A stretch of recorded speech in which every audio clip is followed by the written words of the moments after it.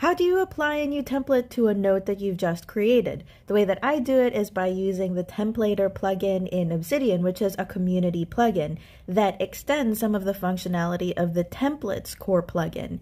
One of the things that it does beyond the core plugin is that it lets you set folder templates. So if you go into settings and then Templater, you will see a section there called folder templates. One thing to keep in mind though is that Templater is going to start from the first one that you list and you can go all the way down.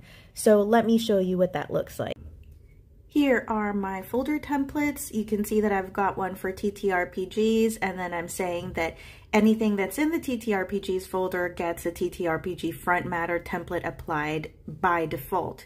And then at the bottom here, I'm saying that if these three don't get fulfilled, then anything else, which is just in the root directory, is going to get the new node template.